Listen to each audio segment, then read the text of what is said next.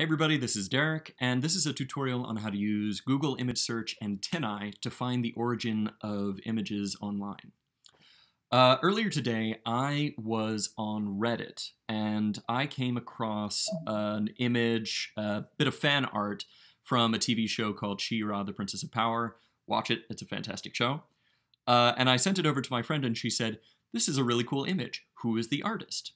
And I had no idea, because the post that I saw was a repost of a repost, and the attribution, the artist, actually got left off. When this happens, or whenever you want to find the origins of an image that you see, there are a number of tools available to you, and I'm going to show you two today. One is Google Image Search, and one is TinEye. Let's start with the simple one, Google Image Search. If I load up a browser and go to google.com, you'll get the ordinary image, the ordinary text search engine that most of us are familiar with.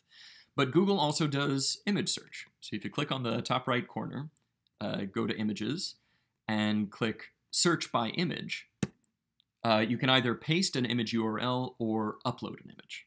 In this case, the image is on our desktop, so I'm just gonna load it up and see what happens.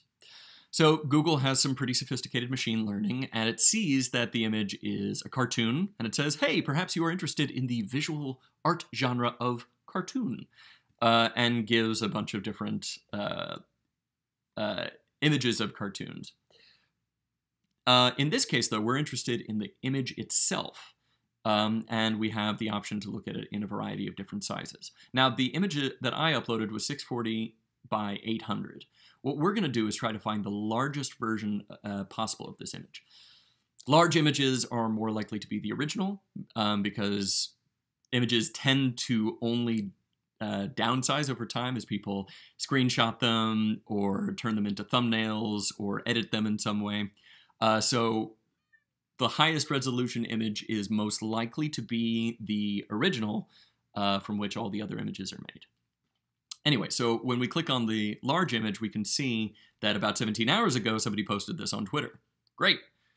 We click on the status, and voila, we appear to have found the origins.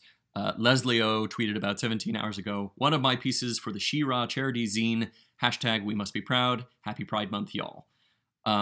So this is one way to find the origin of images using Google Image Search. Fantastic.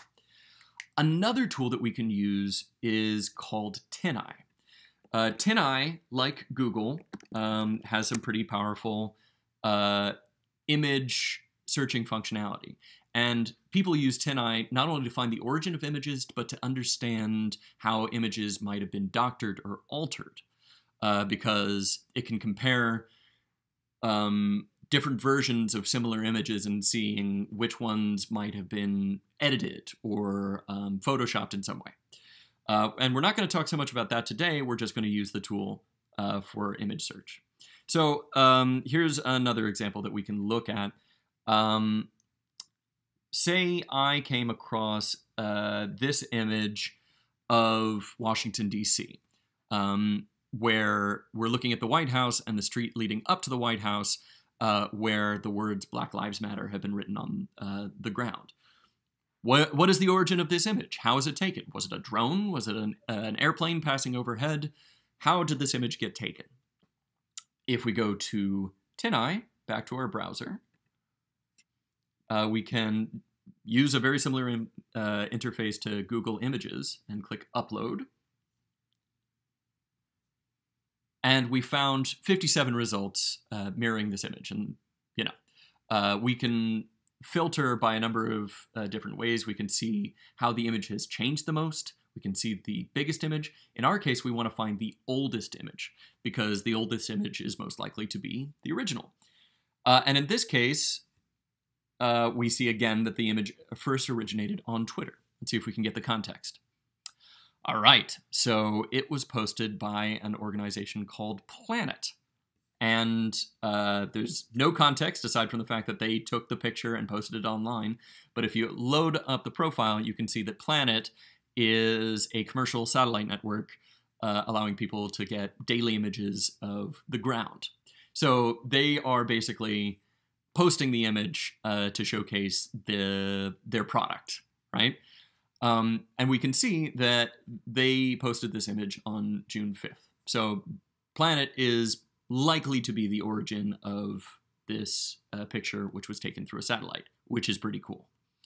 Okay, so those are two different methods that you can use to reverse, to use image lookup. You've got Google, which is a search engine, and then you've got something called TinEye, which is a image specific lookup tool. Hope that is helpful, and good luck image searching.